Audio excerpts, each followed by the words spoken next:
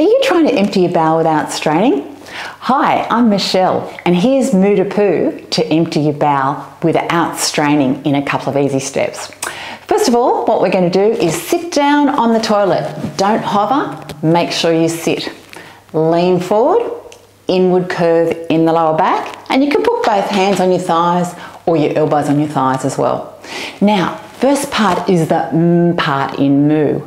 So means make your waist wide, and you can feel that your sides press out. Can you try that? And now while you're holding that OO. Now OO means bulge your belly forward, and that opens up your anal sphincter to help everything to empty. So